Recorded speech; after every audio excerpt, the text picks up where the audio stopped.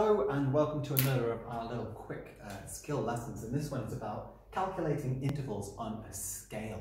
It's something that you might come across a lot. You wonder to yourself, what is a scale? Well, a scale is a way of measuring something, okay? It could be measuring length, it could be about weighing the weight of something. See, there are all sorts of numbers that are moving on my scale.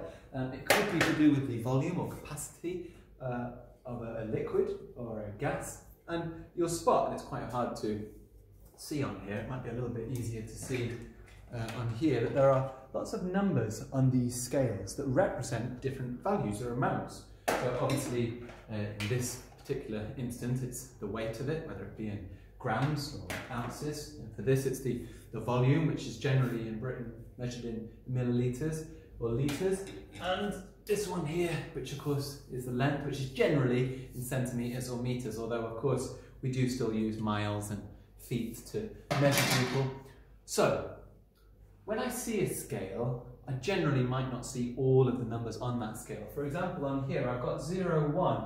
Well, I can make a pretty good prediction about what's going to come onto this scale.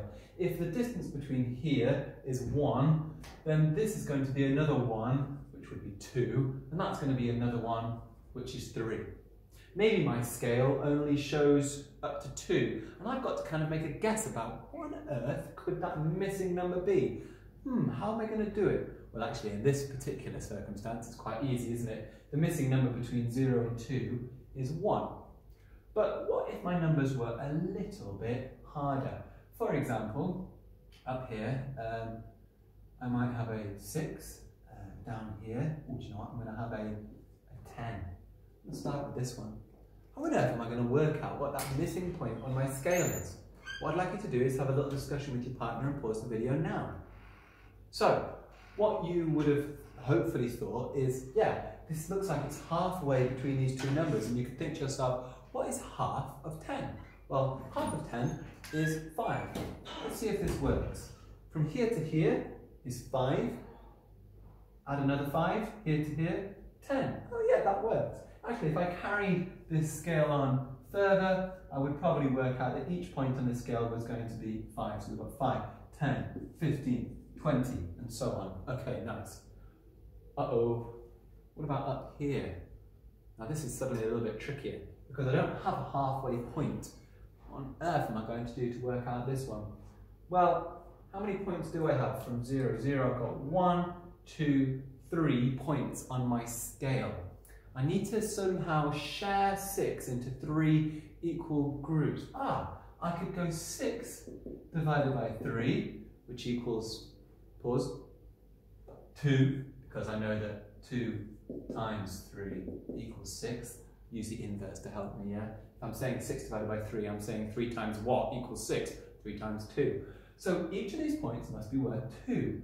0, 2, 4, 6. That works pretty well, doesn't it?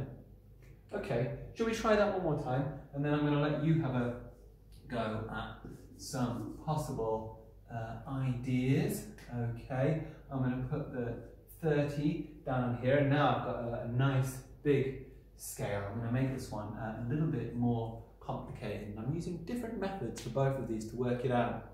So, always easier if I've got a halfway point to work out, isn't it? This one's got a halfway point between 0 and 12. What's half of 12? It's 6. Okay, this must be going up in sixes. 0, 6, 12, 18, 24. Nice one. What about this one? Now, it's not got a halfway point, but there are 3, 1, 2, 3 points on it. What is 30 divided by 3 equals 10? So each of these must be 10, 20, 30. Yeah, I mean, I could have done any selection of numbers. Right, this is your little task now to do with your partner. I have put a number on to this scale here. Scales don't always go horizontally, by the way. Sometimes they go vertically as well. Vertical means straight down, horizontally, horizontal straight across. There's a video all about lines if you want to have a look onto the maths playlist. What I'd like you to do, we've got A, B, and C. I'd like you to come up with 3 alternative scales that each of these could show, okay? class bell going off. There are three different options could I have on this? Because there's no right or wrong answer to this. So have a little go. Pause.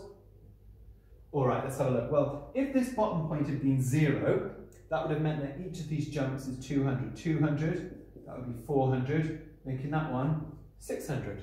Yeah, that one's fine, isn't it? How about I make each of the jumps, well, that was 200, I'll make each of the jumps 100. So 100 there, 200, 300, 400. Oh, nice. What if I make the jumps, it could be anything really, it could be 50, couldn't it? So if I'm going down 50, that would be 150. If I'm going up 50, that would be 250, that would be 300. Okay? Lots of different options there, making sure though that the intervals on the scale are equal distances apart. Okay, what I'm going to quickly do is I'm going to leave a quick challenge for you on the board to do at home. I've got a few of these ready for you.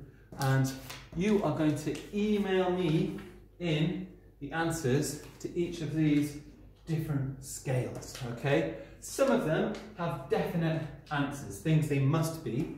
Others, like this one for example, have lots of different answers, different things that those scales could possibly show. So here are all your scales. I'm just going to label them because you're going to pause this video afterwards. We've got A, B, C, D, E, F and G. Pause the video, work them out, send them in. Go.